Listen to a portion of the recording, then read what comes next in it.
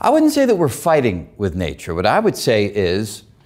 once our brains gained the capacity to recognize patterns that aided survival, that capacity then went overboard. It evolved to a place where it could spot patterns that are irrelevant to survival. And then as we began to conquer the natural world, where we didn't have to spend all our time gathering fruit and nuts or throwing a spear at an antelope, when we had enough time, we could use that pattern recognition capacity to start to think about things like the pattern of the motion of the planets, the pattern of the motion of objects that we throw, or even then the pattern of the motion of the electron in the atom, or the pattern of the energy that comes out of the accretion disk around a black hole. These are just extensions of our capacity to recognize patterns that were at first in the service of survival,